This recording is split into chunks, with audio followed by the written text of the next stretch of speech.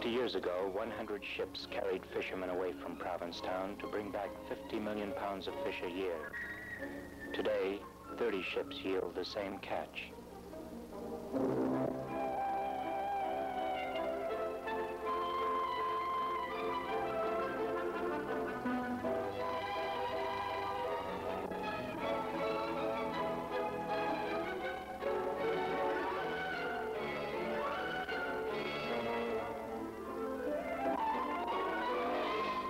A few days ago, I was one of the fishermen who sailed, and now I've come back to Provincetown, back to the tranquil world of art and artists, back to my friends.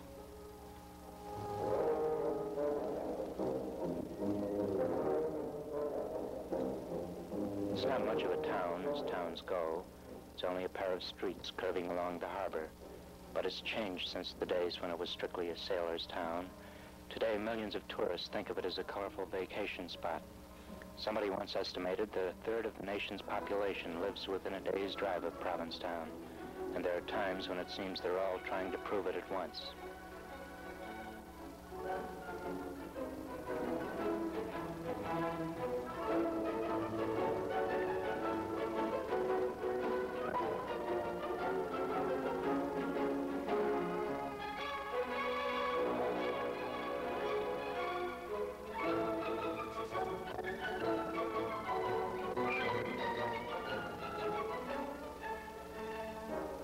Luckily, this morning, most of the tourists are still at home, reading travel folders and dreaming and planning their trip here, although a few have already gathered to watch the artists at work.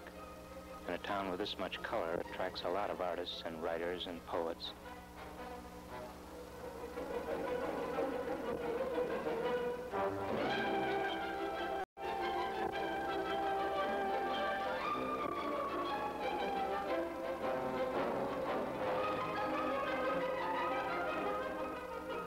Here's one of my favorite places in Provincetown. It's called Poor Richard's Garden, and here my friend Ilona runs the Carolyn Galleries, together with another girl named Karen. Ilona has a distinctive style of her own.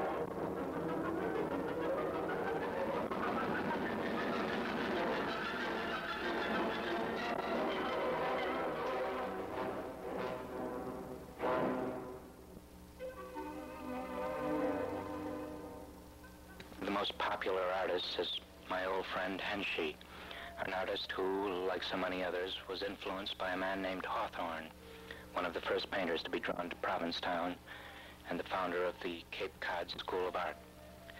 Once a week, Henshey holds a demonstration for the tourists. I never get tired of watching. I always wanted to be a painter, but I've got fisherman's hands. Still, it's good to have the smell of oil paints in my nostrils again.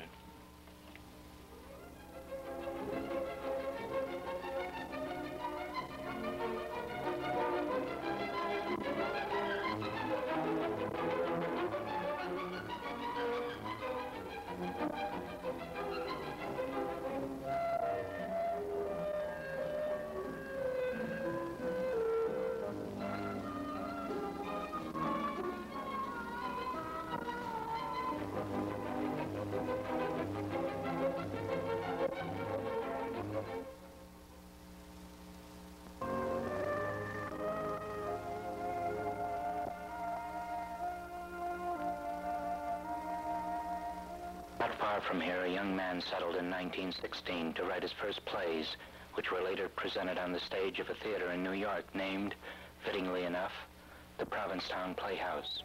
His name was Eugene O'Neill.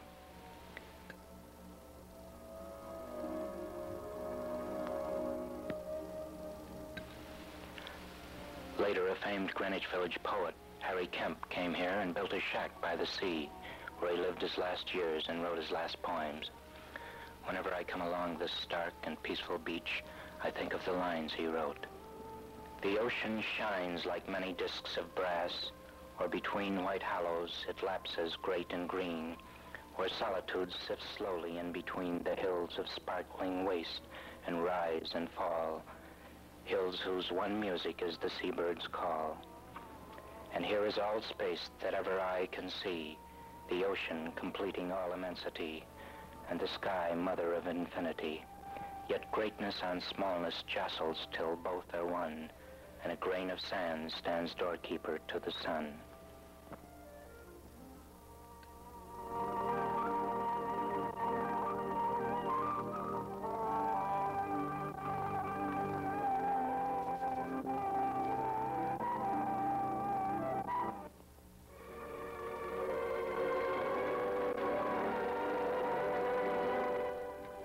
For the tourist, night means the flash of neon lights, the gay cafes, the sound of music. But for the fishermen, it signals the time to leave. But as we go, we know that soon we shall return. Soon we will come back to Provincetown.